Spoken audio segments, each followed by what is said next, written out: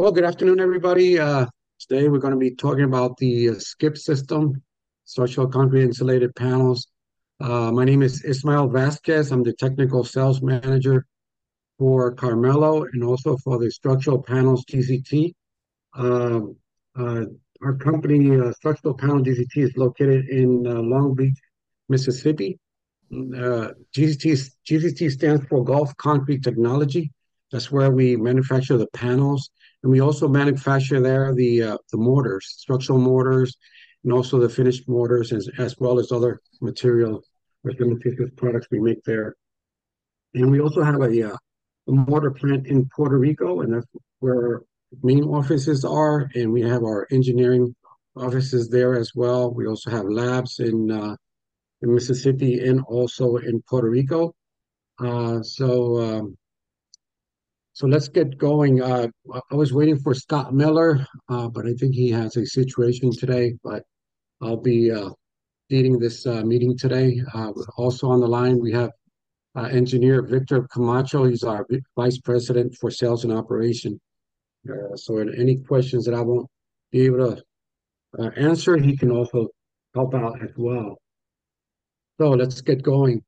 Um, uh, our company has been in the business since 2010 with the SCIP system, and but this technology has been out there. And it started all in Italy, back there in Europe, over 40 years ago. And right now we have a lot of projects all around the world.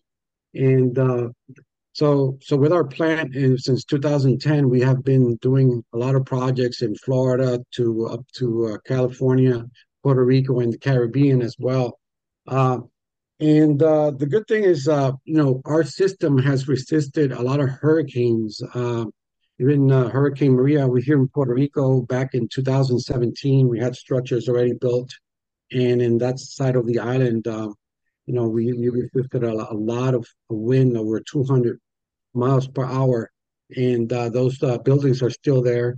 Um, our system again is the only skip technology out there where it meets the building codes for the U.S.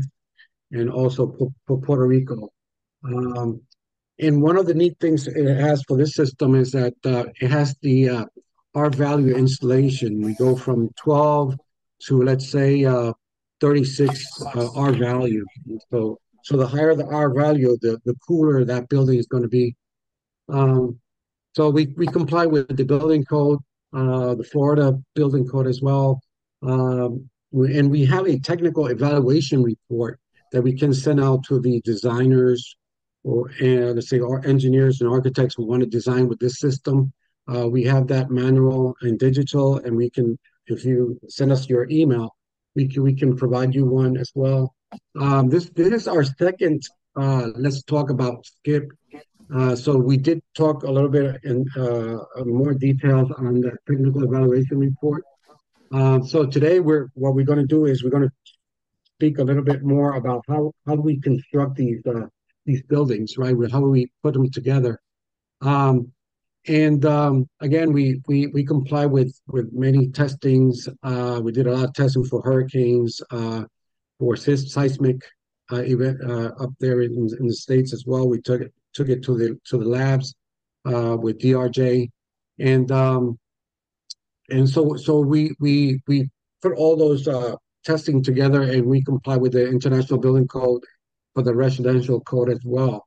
So we have done residential, commercial, industrial buildings. You can use these system in, and the great thing is so far so good, right? We have not seen any damages to these buildings after hurricanes right now, and uh, and again, because these systems are lighter than let's say regular structures, like you can say up to 40% lighter, um, and so and again they're more environmental friendly because again you have less let's say time working with the building, so you can really construct this real easy and fast, right? So on the left side here is these would be our panels, right? How it would look.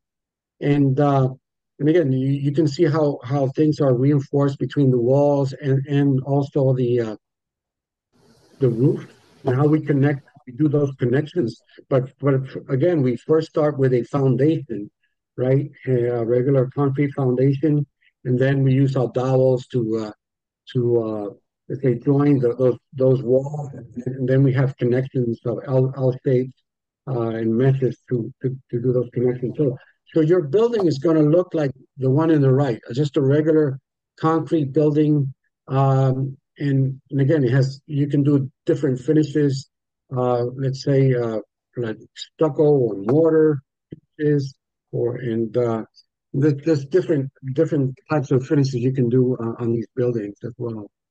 So so again, this construction is going to be real fast. I mean, uh, you in between two people, you can carry these panels. You don't need any like cranes. But we have we but in recently, let's say we've seen that people also want to do it precast as well. You can use forms with it as well, and you can also do precast.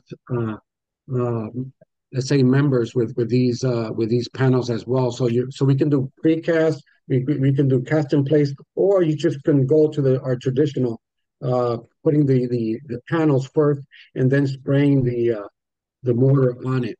Okay, so so again, we say this is less labor intensive because if you let's say you use you can put let's say these panels like in a minute. I mean these panels come in 4 feet by let's say 8 feet to 20 feet high, and they weigh let's say about a pound. So between two people, they can carry it and place it on that floor. So, so again, this provides a very safe area where you don't need heavy equipment, um, and uh, and you can also place a lot of square footage. I mean, by the time you got two people putting, let's say, 300 blocks, we that would be like 265 square foot. We can put, let's say, 1,000 to 2,000 square foot of this material. And that's the advantages of that doing that. So again, what's what's the difference between the traditional to these panels that again these panels are very light to carry and also they have this already insulated foam that you just place and then you have that steel which is galvanized steel high tension about 95 ksi and you already have that there from the factory and then you can carry it. I mean usually we want to put one panel at a time, not three like we see here in the let's see on the screen here. And then you can also do it with different forms. We have done rounded shapes, square shapes. So they can be bent as well on the field, and so you can do different shapes there as well. These structure are in the let's say southeast side of Puerto Rico. This is where the Maria entered with almost 200 miles per hour wind, and they are still intact there, as you see them. So so the first thing you have to do is you have to do your concrete foundation. You have to order your concrete from your local ready mix producer.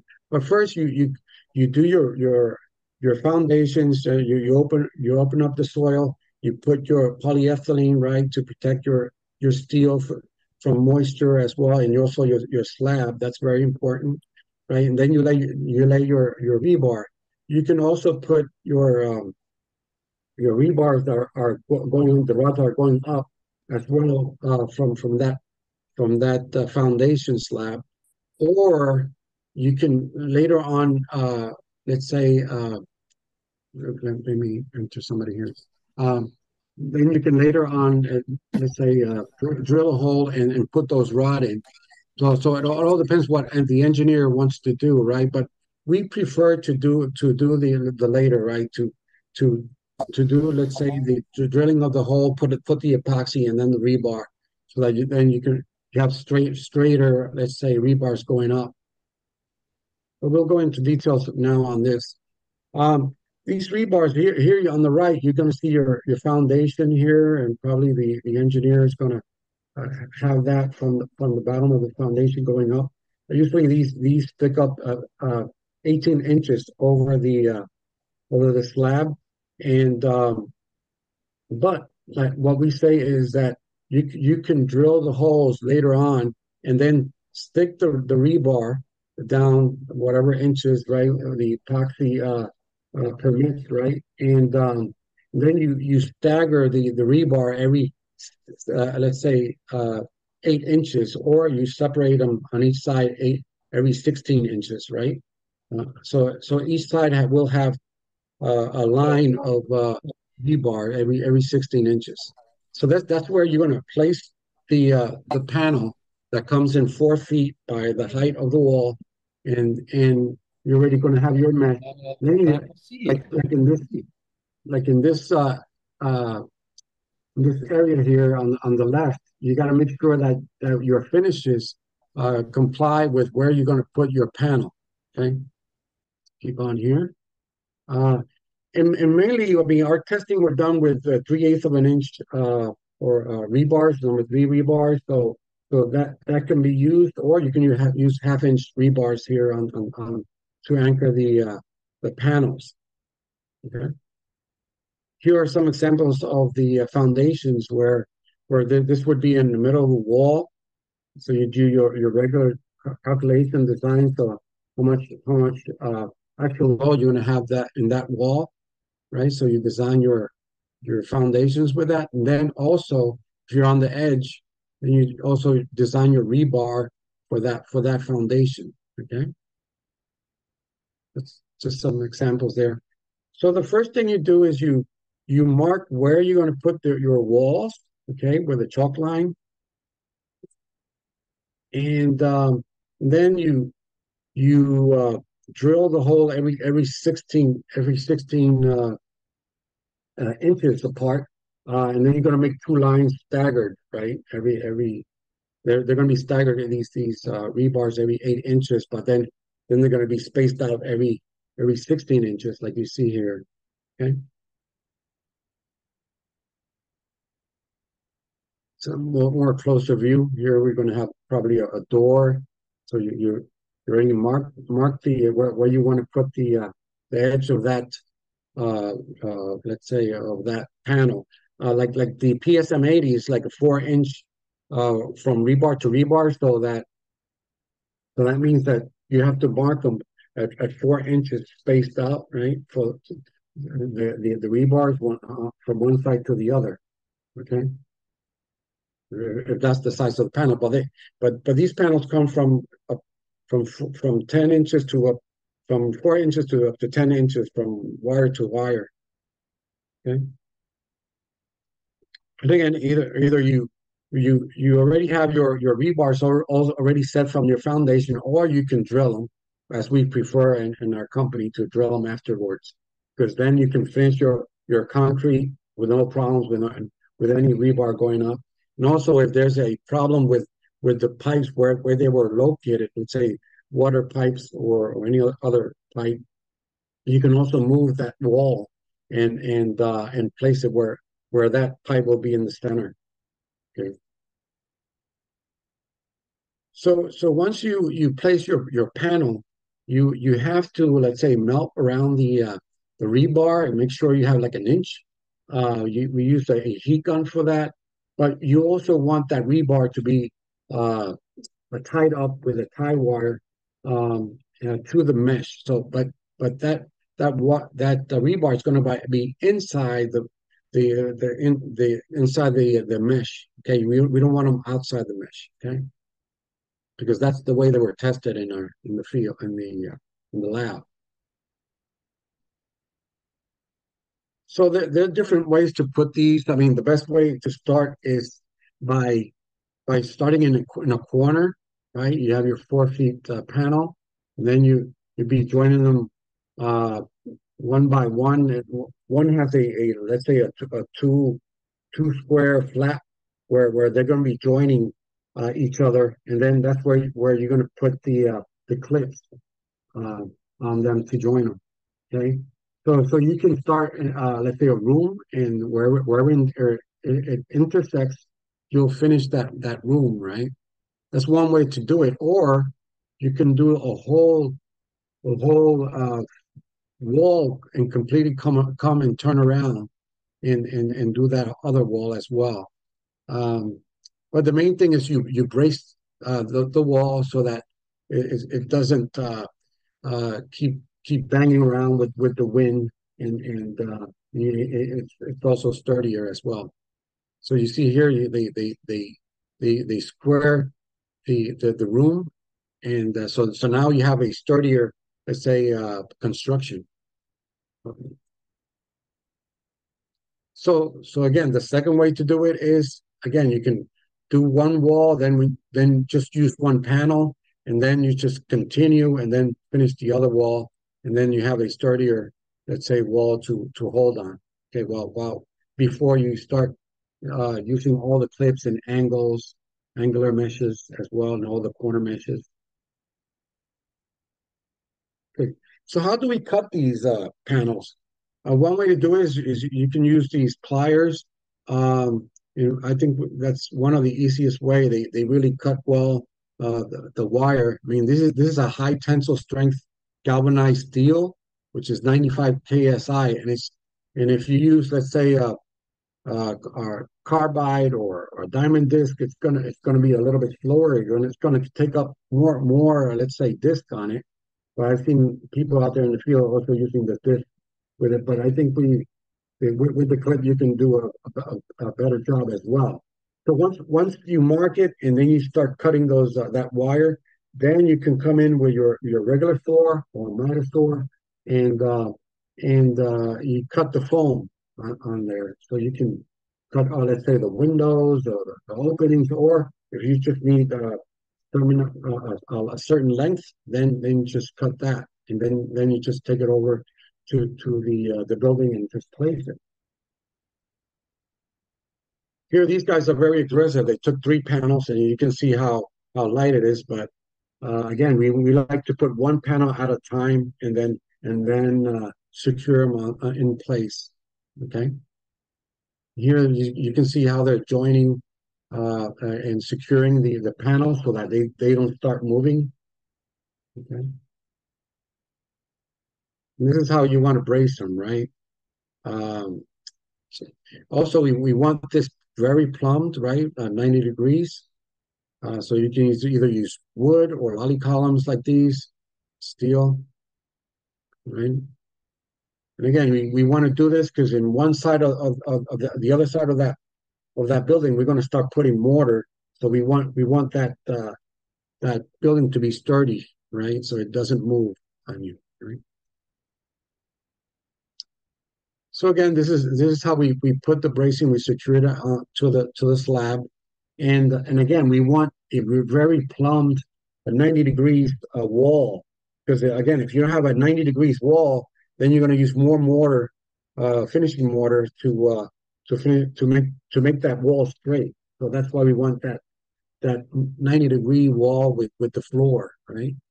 So you use a plumb or a level to do that, and whenever you're securing these the wood, right? You want to pass it all the way around that's to the other steel, right? Not to grab the first steel, but all the way through the wall, and then to the second steel. You want to hold that bracing. Okay. Sorry, going back here. Okay. So these are the clip machines that are used. We prefer the ones that are pneumatic, like the one here on the right, because it uses, let's say, a 90 psi compressor with air, and it's going to go real fast. So every 2 square, we're securing the walls, right? Or let's say the roof slabs as well. Okay. And again, these are galvanized clips. And So it's easier to use, let's say, the pneumatic guns than the handgun. I mean, probably if you give a handgun to somebody like that, he'll probably last only 1 hour. But with the pneumatic gun, you're going to go faster and it's going to be easier for the application. So here we're explaining how we join the building with these corner mesh, flat mesh, and U mesh.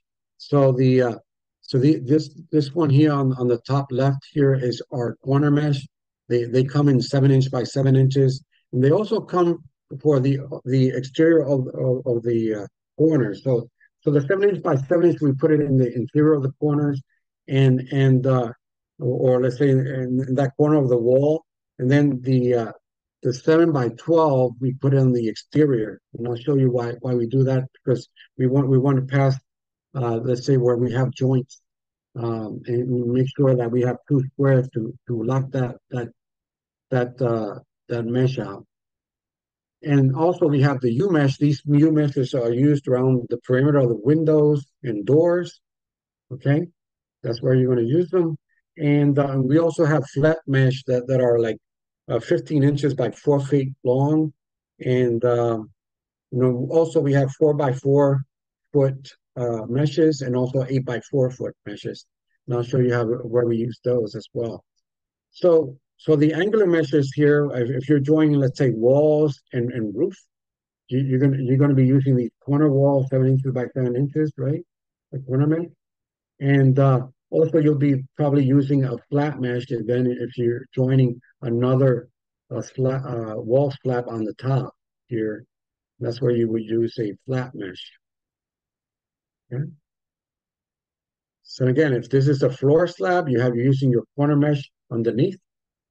Then, then also, let's say if this is a floor slab and a wall slab, this would be your interior corner, and this would be your exterior. Here you can see the joint, is that I was talking to you about. So you needed the longer face here, the 12-inch face of that angle uh, to be in that side. Okay, and this is how we would see let's say a typical roof. Sometimes you have slopes, sometimes you don't have slopes, but you can design them either or. Okay, so how do we reinforce, let's say, the perimeters of the windows and doors? So we use these flat mesh, and we cut the pieces. Let's say they come at 15 inches by 4 feet. We cut them in four, right? Right in half. So we have four pieces. So every flat mesh will cover one side. So for each window, you'll need two flat meshes that are 15 inches by 4 feet. And whenever you're doing your framing, right, for the window, or let's say the door, we ask that you measure, you have 4 inch more of distance, so that you for that edge, so you can cover the edge of the window with warm water. Let's say 2 inches, or let's say from 2 inches, or 1 inch and a half on each side, right? So that's why we say we need 4 inch more of spacing, so that whenever you put your window and you use your screws, you have more, let's say, structural mortar to attach that window to. Okay.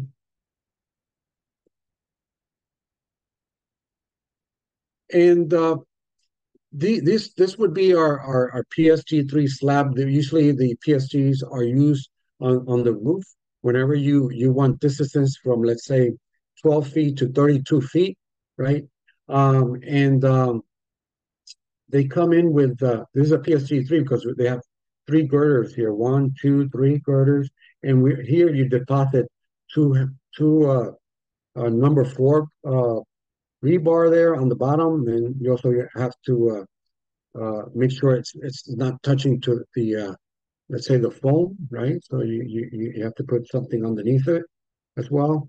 And so your roof is going to have 3/4 of an inch over the mesh with structural mortar. And then on the top of the roof, you're going to have regular 3,500 psi concrete, and that concrete is going to have fibers, and the let's say the aggregate is going to be like a half an inch down, right? So you don't want you just want half inch down of that, or smaller, let's say, of that aggregate. So these girders will vary from depending on the size, right? Again, you have a PSG 100 to PSG 200 to 240. Those are millimeters, right? 100 millimeters to 240 millimeters, right? Okay. So again, these are used in roof. You can also use the PSM, but again, the designer has to decide on the thickness and what let's say pounds per square foot that PSM panels will resist or not, or the span as well. And you have between rooms. So there you have to select either a PSM or a PSG depending on this on that span. So again, if the span is between 14 to 32 feet, you'll probably be using a PSG 2 or 3 or 6. So these comes in either two. You either have two girders, three girders, or six girders in 4 feet. Okay.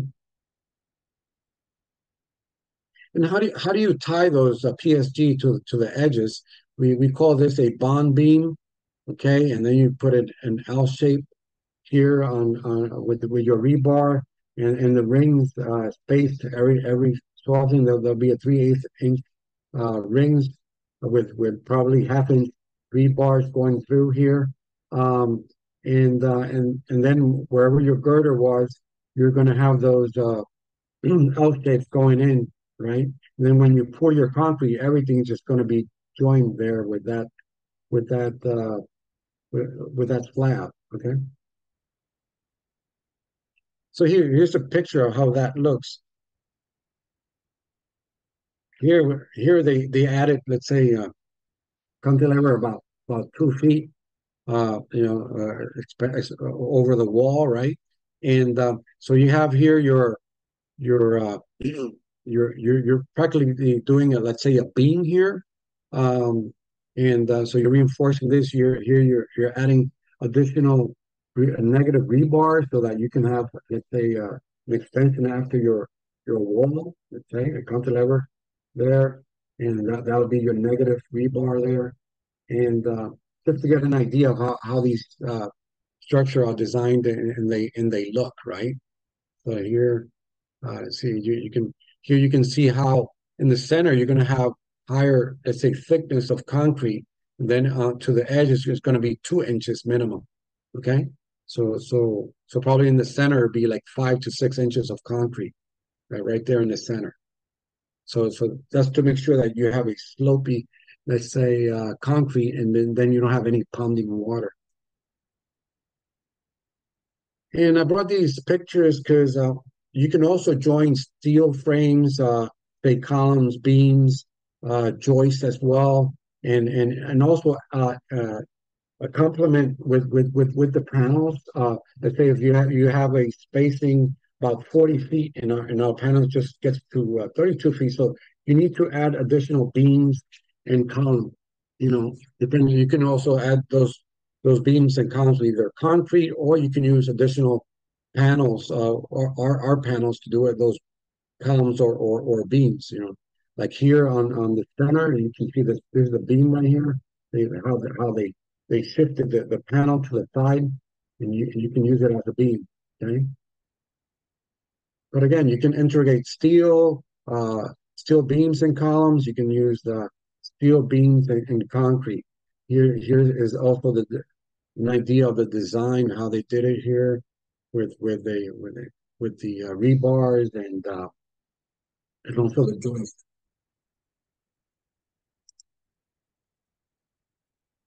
Again, these panels are, you see how long they are.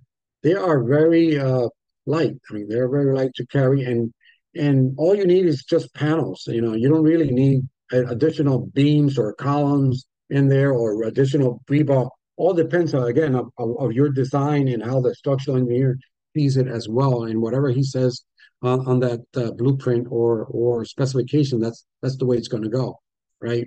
But again, you can do structures up to 4-story high with just these panels. Okay,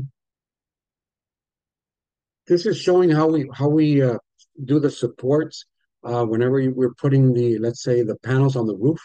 So every 4 feet, we're putting a 2x4 or 4x4, so that we can use, let's say, lolly columns, or we can use, so you use wood to hold them. But again, if you have this is your long side of the panel, then you have to put these bracing transfers to the, or perpendicular to the length of that panel. Okay,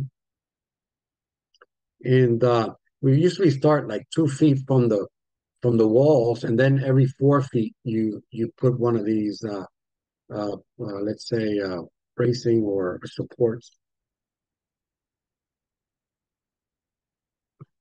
And here we're showing from top to left to bottom right.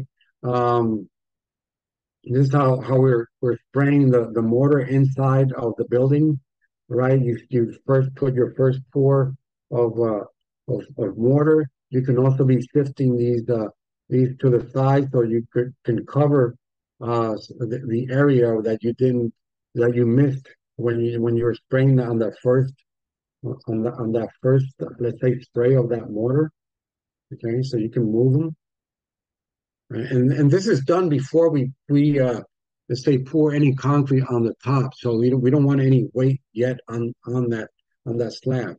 So how do we put our plumbing and electric on these panels? And first of all, we use a heat gun, and we melt for where we're going to put our electrical boxes and our pipes.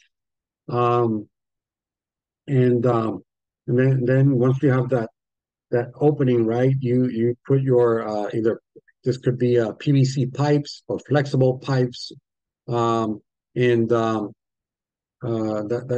the way we want them. If you're using copper, you have to put a sleeve of, let's say, of a plastic pipe over it, because again, you don't want that copper to join with the other metals in this wall. Okay. Yeah. While we have in this picture, this is how we frame the let's say the doors. Okay, so you have that. Remember that 4 inches, or let's say 2 inches on each side. This is where we want more structural mortar going in. So once you have this framed up, and you spray your mortar, then you'll have that finished, let's say, door or window edges. Okay. So these are several heat guns that are out there. You can either buy a cheaper one that costs $40, or a brand made let's say heat gun, which may cost $80. But again, the main thing is they have like 500 to 1,000 degrees, so that they can melt that the foam. And we again, we prefer a heat gun like that instead of, let's say, torch, because the torch will burn through the foam and probably take more of that foam that you want. So all we need is just at least an inch around that, either the pipes or let's say the rebars or whatever. You don't want anything touching the foam except the mortar. Okay, that's why we want to separate with that heat gun, and all the pipes and or steel and that is out there. So here's a detail here where they put some structural mortar around the boxes, and that's wherever you need to level that box so that you have that finishing wall. That's where you have to place that box, and you can do that first with the structural mortar and put it in place first before you start. Start here. So so once you have all your piping and everything, and all the angular meshes put and all your U mesh put, then you're ready to, let's say, put some mortar. And what we do, we put some guides every 3 to 4 feet, right? These would be PVC pipes, half-inch pipes. And these will be over, let's say, the steel mesh. And our specification require that you have like at least 3/4 of an inch of structural mortar or that steel. Okay, so the average between the foam and the outside of that mortar will be at least about an inch and a half almost. Okay. Um, so again, you separate those pipes every let's say 4.5 feet maybe or three, depending on your screed, how long you have your screed and how high you want to put them, and that way you make sure that you have that 3/4 inch covered. Oh, and then you can for the walls inside and out, you can just do that the mortar in just one spot. Okay, and then you just have that finished. Okay.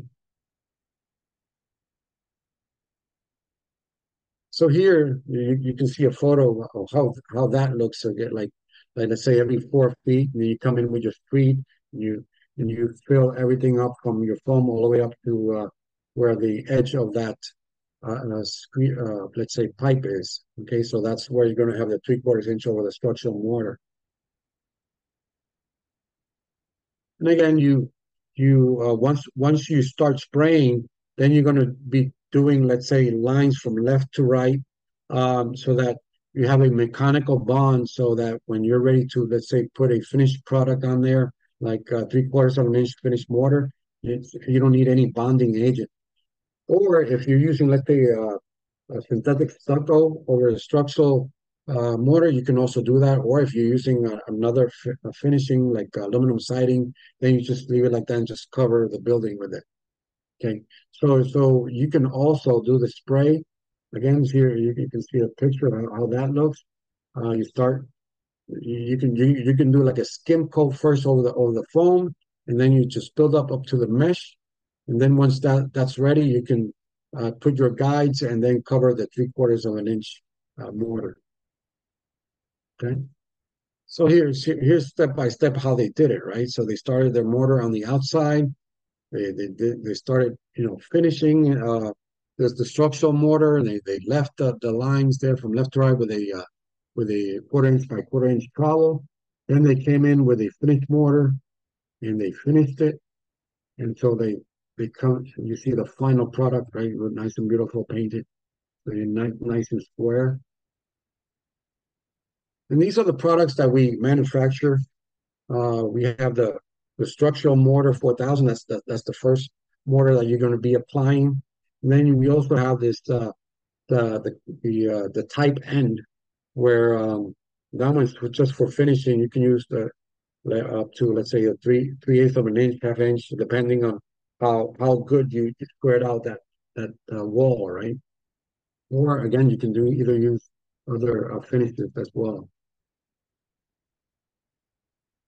So to review that, right? So again, we need to cover over the mesh 3/4 of an inch of structural mortar, right? Now, again, we're going to use the guides at least half inch, right, diameter to get that 3/4 of an inch. Then you mechanically go from left to right with that trowel, 1/4 inch by 1/4 inch, and then you come in with your finished mortar and you finish. Okay, just to summarize that again. We represent MTech in the U.S. and Puerto Rico, in the Caribbean as well, and we sell these machines. This is the monomix.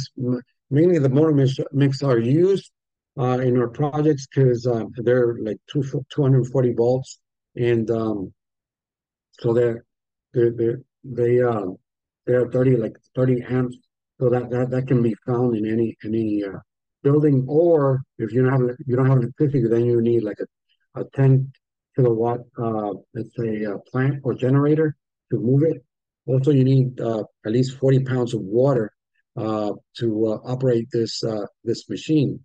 So this machine, what you do is you put the bags over, and it has a cutting edge on the top, and it'll open the bag, and then it'll mix it in here, uh, and while it turns, it goes through the sleeve, which also has a rotor in there as well, and then we'll join that to a 32-foot hose, and then you have a gun on the front which will spray the mortar.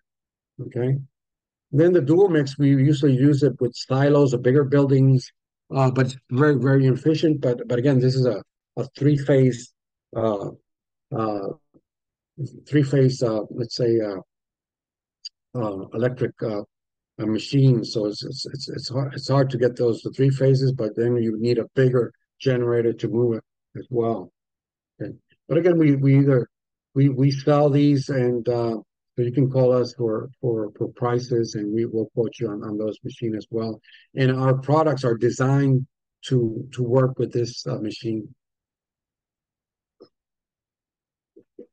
And again, you don't have piles of sand, piles of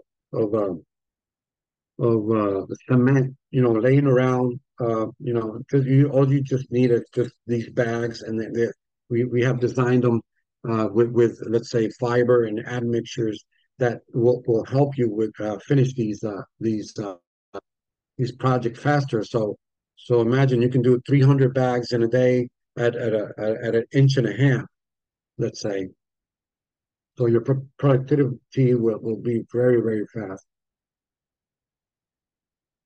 Here we're showing you that on the roof it can either be flat or let's say with a slope.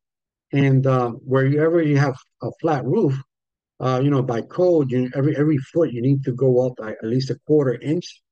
Okay, so that means that at the edge you'll have minimum 2 inches, and at the center you'll probably have five inches of concrete. Right? So you have a slopey, let's say, surface. Okay, so that way you don't have any ponding water. But if you have a very slopey roof, then all you need on the top is 2 inches, and on the bottom is 2 inches minimum of concrete over the steel mesh. Okay, and again you can go over the panels again, making sure that they are braced underneath, right, and and it has the proper support to go over it, or you can lay wood over it just to make sure you don't damage it. But again, they're very sturdy while you work on it.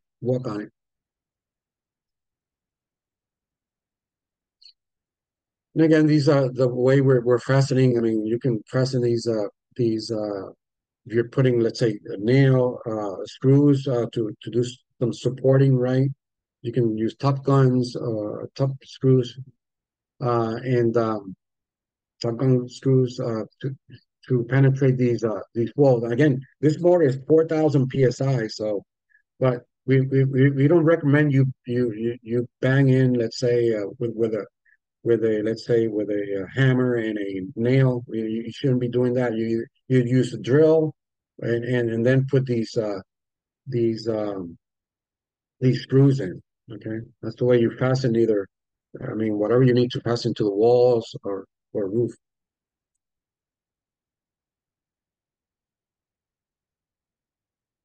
So again, we covered most of the let's say the material. I think I took a little bit more time than I expected. Now I want to show you some projects, but I want to hear some questions from you guys first, and then if we have time, we'll see some of the projects we have done so far.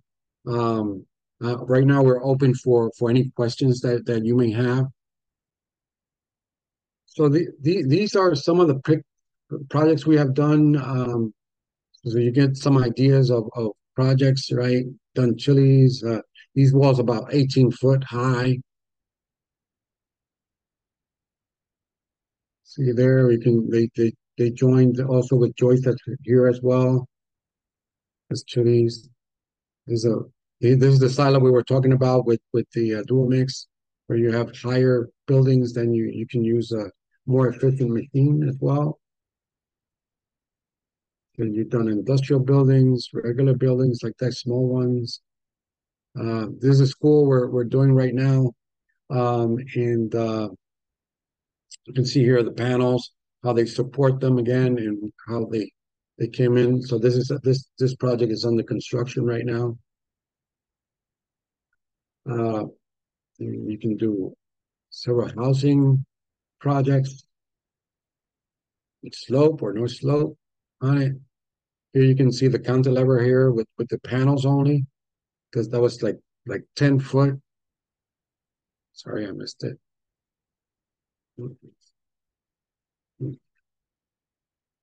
Okay, there you go.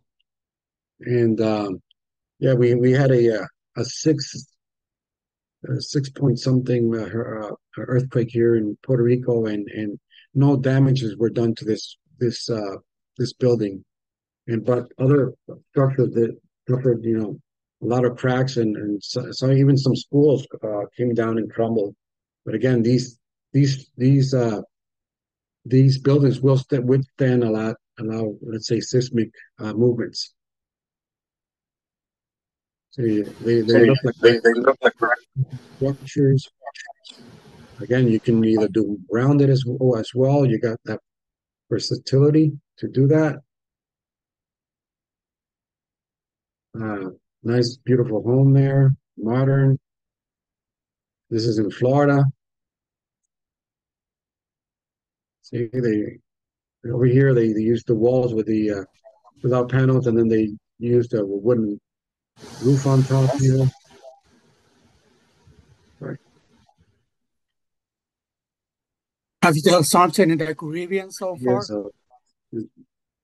what we can do. Again, see the beams on the top, and these are our columns with the same material of our panels. So you can do that as well. You got a two-story building here with the panels. So this whole structure was made with our panels, even the roof. Okay. Can How you that hear me? beautiful here. Again, they wanted to do a steel deck next to our panel building, so they joined with steel beams. This area here is a warehouse. Okay, and then there's around the world they've done so many jobs. It's been incredible, like in Antarctica, to lower the cold inside these buildings. I mean, you can do that as well. Look at this in Colombia. This amazing design. Look at that with no column in the center.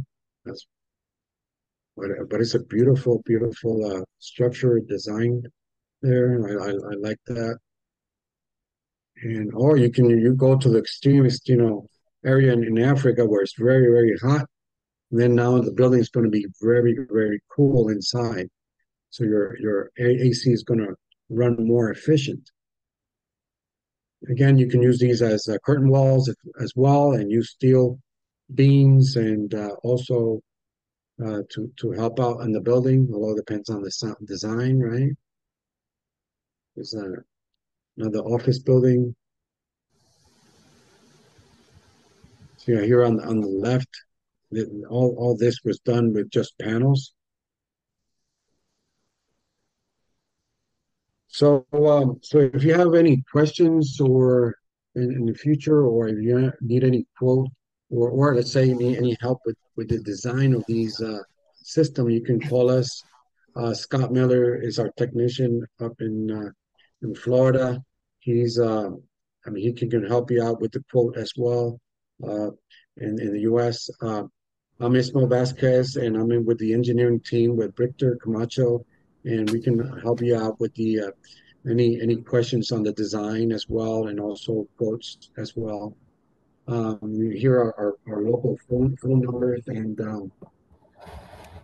uh, Victor, do you have any questions, or are we okay?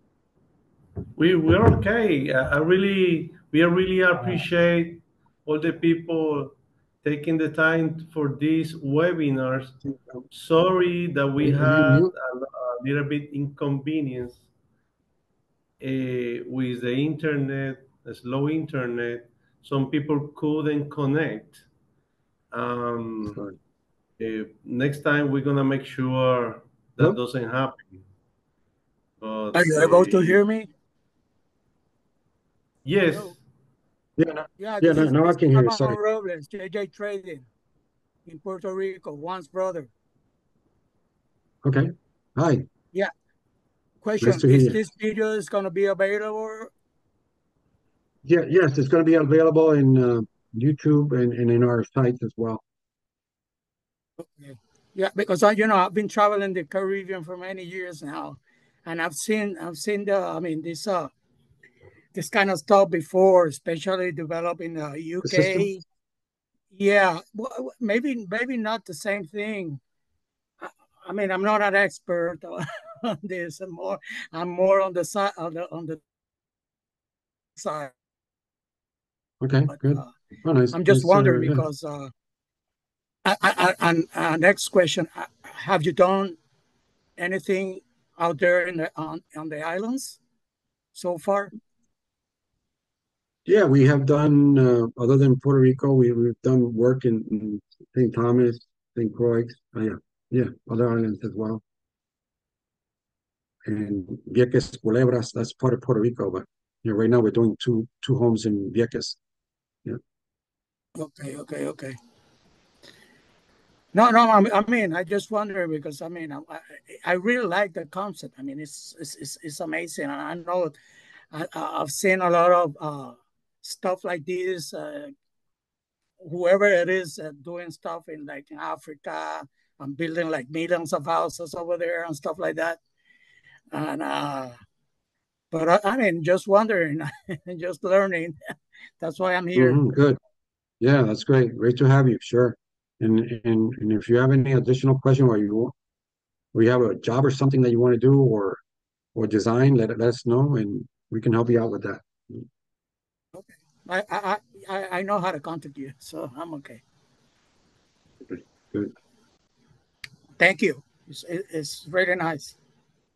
Okay. Any other questions that you may have? John, Ricardo, Ana, see you on the line there.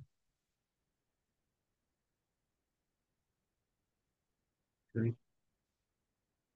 Okay. If we don't have any more questions, I think we're good for today. I really appreciate your time, and yes, we're going to have this recording in Facebook and also in our sites and in YouTube as well. So take care, and I'm glad you stayed with us all this time, and appreciate it. Uh, have a great day. Bye.